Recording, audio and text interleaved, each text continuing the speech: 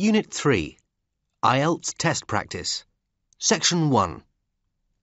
You will hear a telephone conversation in which a student is inquiring about the cost of accommodation. First, you have some time to look at questions 1 to 6.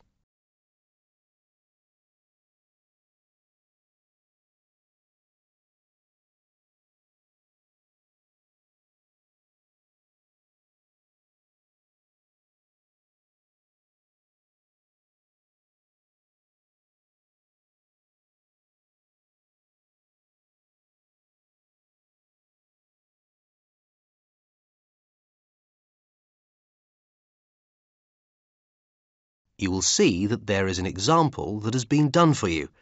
On this occasion only, the conversation relating to this will be played first.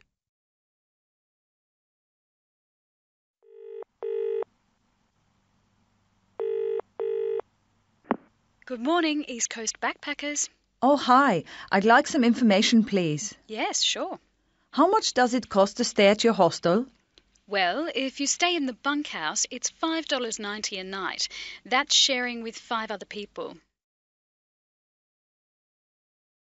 The cost of the bunkhouse is $5.90 a night, so $5.90 has been written in the space. Now we shall begin. You should answer the questions as you listen because you will not hear the recording a second time. Listen carefully and answer questions 1 to 6.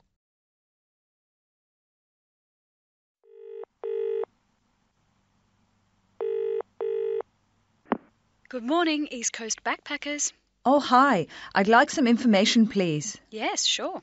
How much does it cost to stay at your hostel?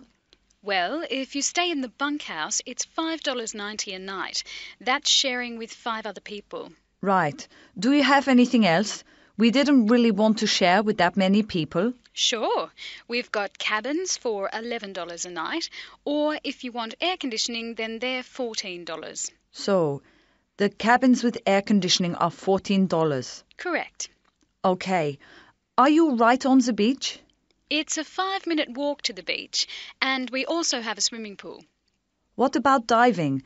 Can you do any scuba diving? Sure, and we offer a special package for diving. Great. I'll get back to you.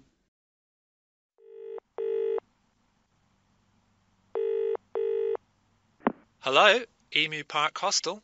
Oh, hi. I'm just inquiring about the cost of staying at your hostel. Well, we've got a number of levels of accommodation. If you share with up to 5 others, it'll cost you $5 a night or $30 a week. Do you have any individual rooms? Yeah, we do. We've got rooms overlooking the beach with their own bathroom. How much are the rooms with the bathroom? $30 a night, but we're booked out for the rest of the month. Oh, I see. And is it possible to scuba dive? I mean, are there any diving facilities? Not here, I'm afraid, but it's great for fishing. Okay, not too keen on fishing, thanks. I might leave it then. Before you hear the rest of the conversation, you have some time to look at questions 7 to 10.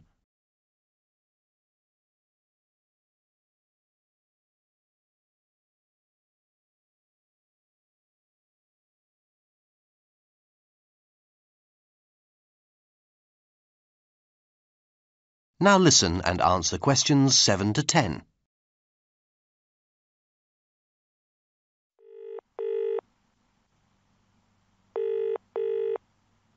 Hello, East Coast Backpackers. Oh, hi. It's Sabina Thoma here again. I called you earlier. Oh, yes, I remember. I'd like to make a reservation, if that's possible, for the bunkhouse. Fine. What dates were you looking at? Well, from today, if possible, for about a week. Oh, okay. Well, you're in luck because some people have just left this morning. Can you give me the exact address, please? Okay. Well, it's the Backpackers Hostel, Shute Harbour Road. That's SHUTE and another word, harbour, which is spelled HARBOUR. Shute Harbour Road. Okay, got it. And how do we get there from the town? We'll be arriving by coach. Well, you'll need to take a local bus. Catch the number 25 to the beach. It will have the words Golden Sands on the front of the bus. Right, let me just write that down. Golden Sands. Just ask for the backpackers hostel, but it's only about 2 kilometres from the centre of town, so you could walk it. I think we'll get the bus. Oh, and one last thing. Do you have access to the internet? Yes, we've got a little internet cafe here with 5 computers, so you can send and receive emails.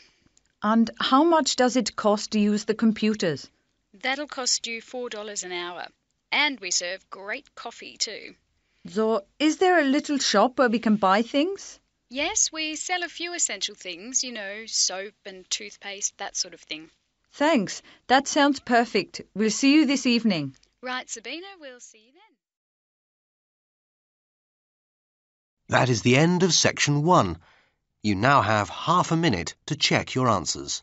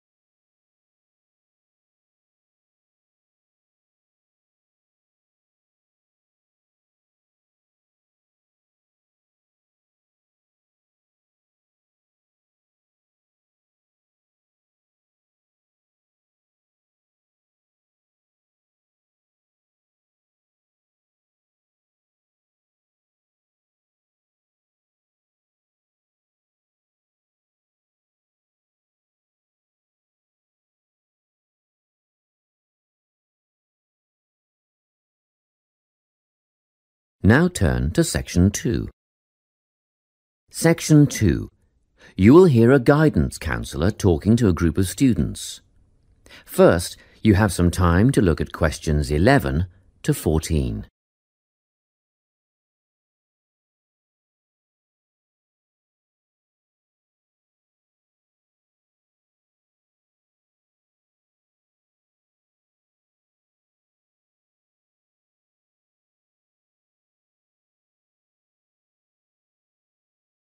Listen carefully and answer questions 11 to 14.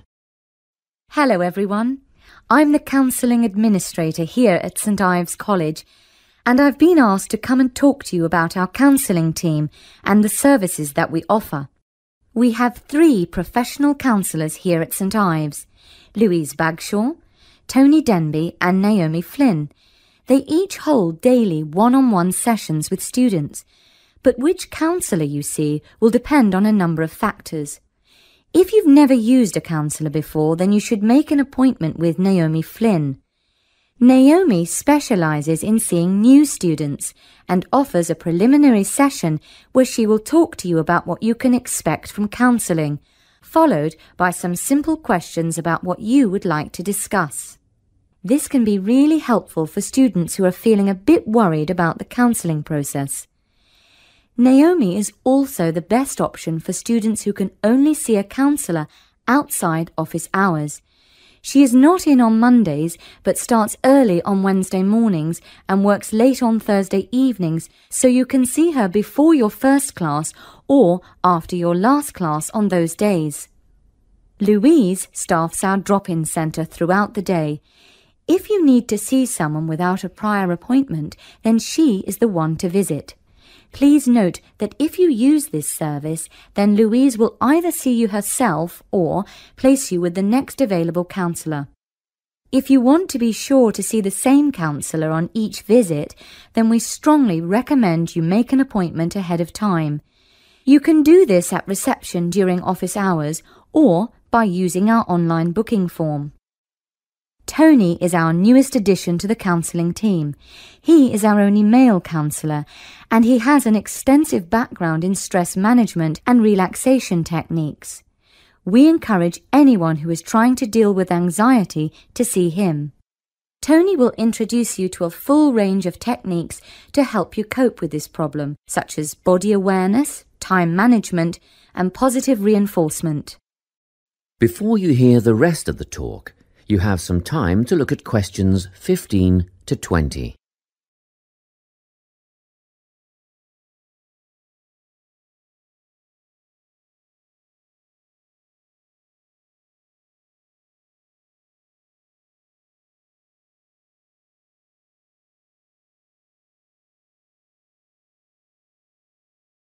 Now listen and answer questions 15 to 20.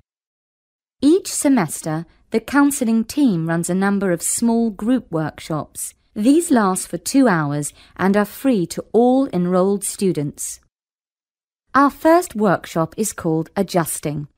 We've found that tertiary education can come as a big shock for some people. After the structured learning environment of school, it is easy to feel lost. In this workshop, we will introduce you to what is necessary for academic success. As you might expect, we're targeting first-year students with this offering. Getting organised follows on from the first workshop. Here, we're going to help you break the habit of putting things off, get the most out of your time, and discover the right balance between academic and recreational activities. With Getting Organised, we're catering to a broader crowd, which includes all undergraduates and postgraduates. Next up is a workshop called Communicating. The way people interact here may be quite different to what you're used to, especially if you've come from abroad.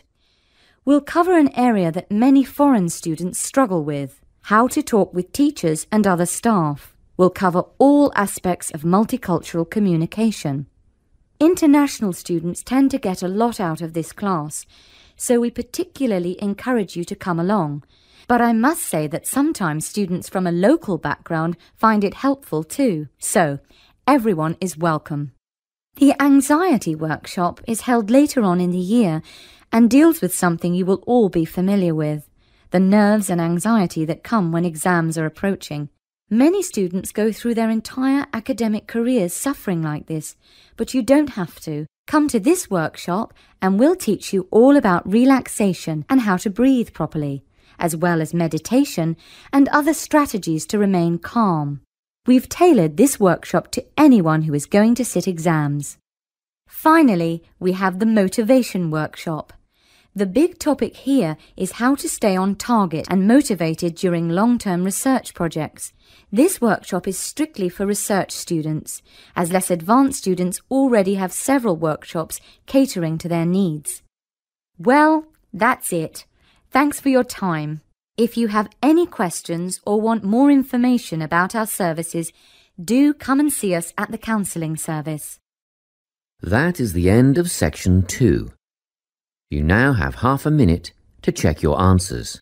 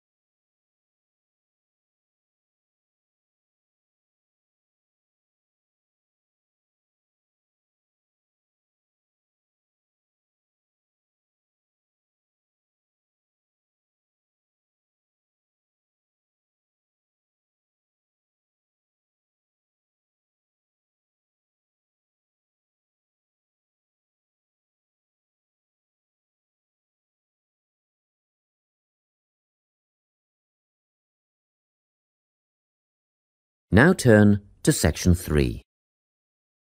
Section 3.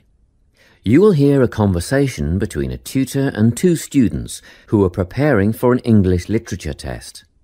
First, you have some time to look at questions 21 to 24.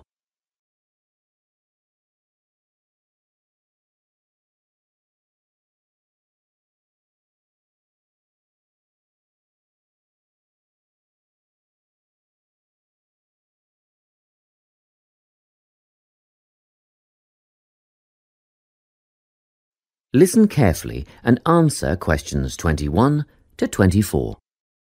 Hello, Lorna, Ian. Glad you could make it. You're the only two who put your names down for this literature tutorial, so let's get started, shall we? I want to run over some aspects of the novel The Secret Garden with you before the test next week. Be sure to take some notes and ask questions if you need to. Hey, Lorna, have you got a spare pen? Sure, here you are. OK, so the story follows two key characters. You should refer to them as protagonists, who go by the names of Mary Lennox and Colin Craven. The story is set shortly after the turn of the 20th century, and the narrative tracks the development of the protagonists as they learn to overcome their own personal troubles together. That's quite a common storyline, isn't it? Yes, you're right, Lorna. So what can you tell me about the character of Mary? Well, in the beginning, she is an angry, rude child who was orphaned after a cholera outbreak and forced to leave India and move to the United Kingdom to her uncle's house in Yorkshire. That's right. And there she meets Colin, who spends his days in an isolated room, believing himself to be permanently crippled, with no hope of ever gaining the ability to walk. The two strike up a friendship, and gradually learn, by encouraging each other, that they can both become healthy, happy and fulfilled in life. Will we need to remember a lot of these details for the exam? Just the basic outline. Examiners don't want to read a plot summary. They know what the book is about. Focus on narrative techniques instead, such as point of view. What's that mean? It's all about how we see the story. This story, for example, is written from the perspective of what is called an omniscient narrator. Omniscient means all-knowing. So, as readers, we get to see how all the characters feel about things, what they like and don't like, and what their motivations are in the story. Before you hear the rest of the conversation, you have some time to look at questions 25 to 30.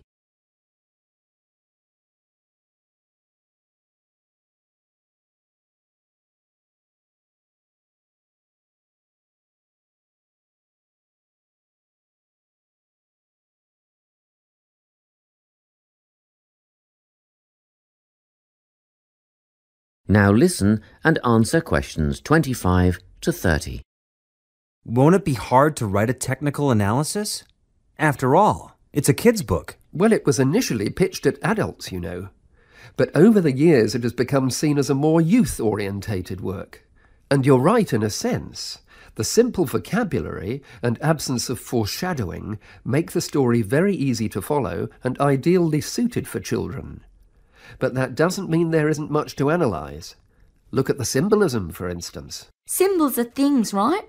Material things like objects that stand for abstract ideas. Absolutely, yes. And the author uses many of them. There's the robin redbreast, for example, which symbolises the wise and gentle nature that Mary will soon adopt. Note that the robin is described as not at all like the birds in India. Roses are used as well, as a personal symbol for Mistress Craven. You'll see they're always mentioned alongside her name, and Mistress Craven's portrait can also be interpreted as a symbol of her spirit. Are symbols just another name for motifs? No, motifs are a bit different. They don't have as direct a connection with something the way that a symbol does. Motifs are simply recurring elements of the story that support the mood. Are there any in this novel? Yes, two very important ones. The Garden of Eden is a motif. It comes up a few times in connection with the garden of the story. And then you've got the role that secrets play in the story. In the beginning, everything is steeped in secrecy, and slowly the characters share their secrets, and in the process move from darkness to lightness, metaphorically, but also, in the case of Colin, quite literally. His room in the beginning has the curtains drawn, and he appears at the end in the brightness of the garden. Anything else we need to know about? Yes. Nearly all novels explore universal concepts that everyone has experienced. Things like love, family, loneliness, friendship. These are called themes. The Secret Garden has a few themes that all centre on the idea of connections. The novel explores, for example, the way that health can determine and be determined by our outlook on life. As Colin's health improves, so too do his perceptions of his strength and possibility. The author also examines the link between our environment and our physical and emotional prosperity. The dark, cramped rooms of the manor house stifle the development of our protagonists. The garden and natural environments allow them to blossom, just as the flowers do. Finally, this book looks at connections between individuals, namely Mary and Colin. This necessity of human companionship is the novel's most significant theme, because none of their development as individuals would have occurred without their knowing each other. Well, that about sums it up, I think. That's a great help, thanks. Yes, thanks very much. That is the end of section 3. You now have half a minute to check your answers.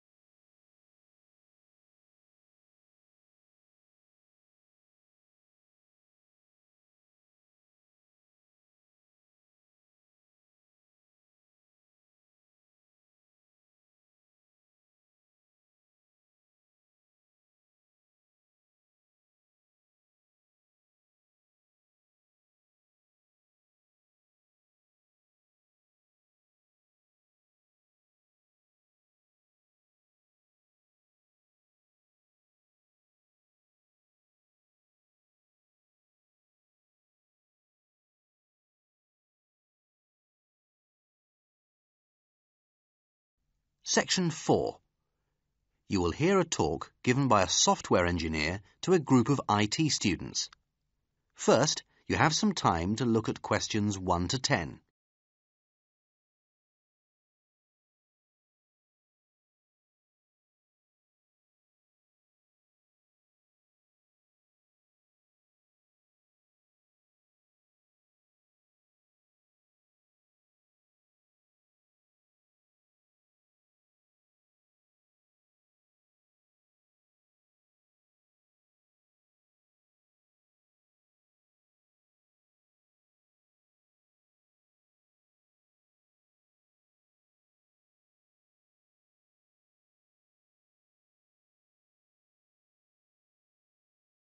Now listen carefully and answer questions 1 to 10.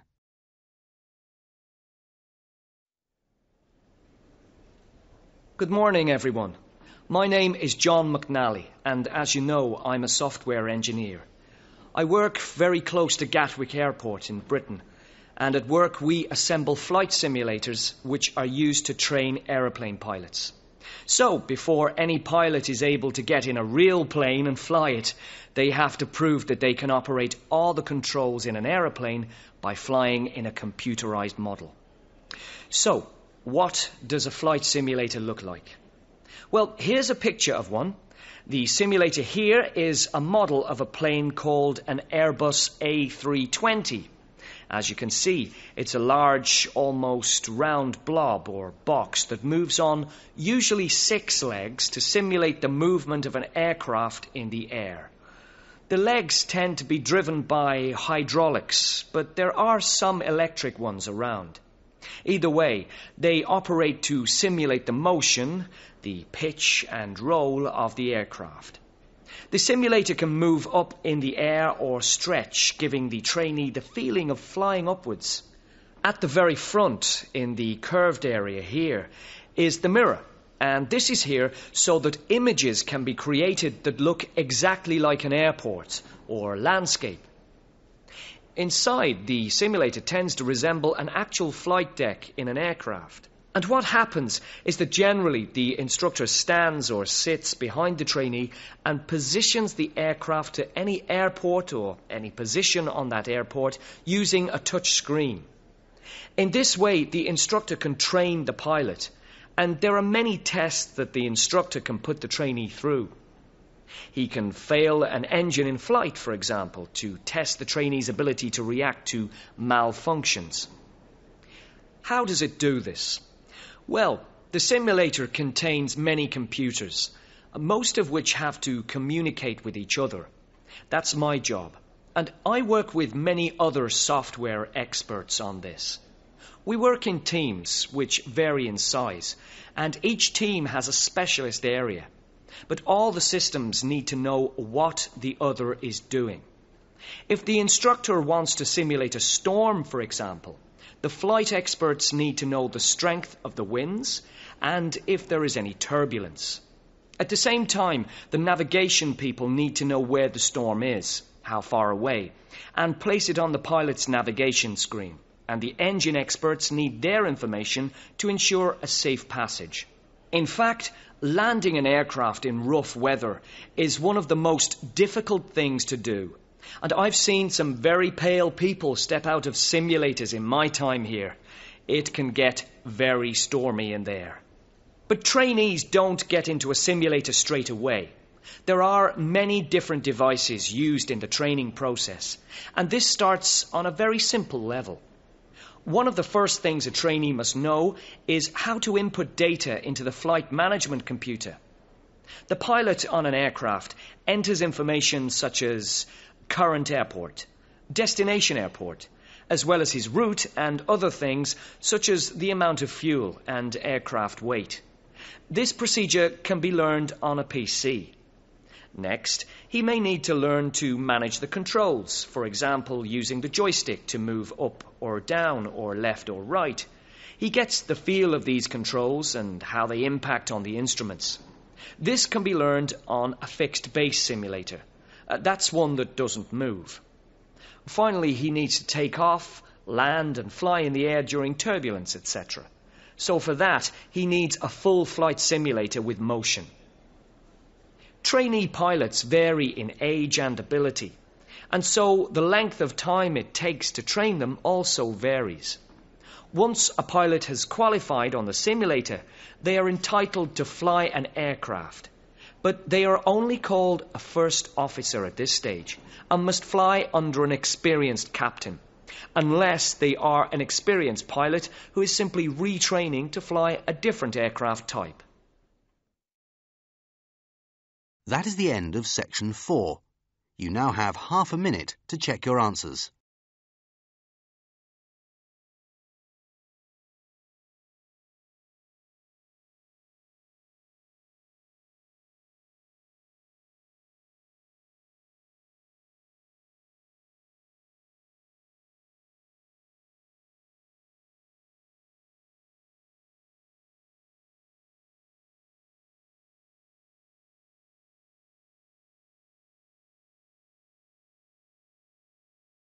That is the end of the listening test. At the end of the real test, you will have 10 minutes to transfer your answers to the listening answer sheet.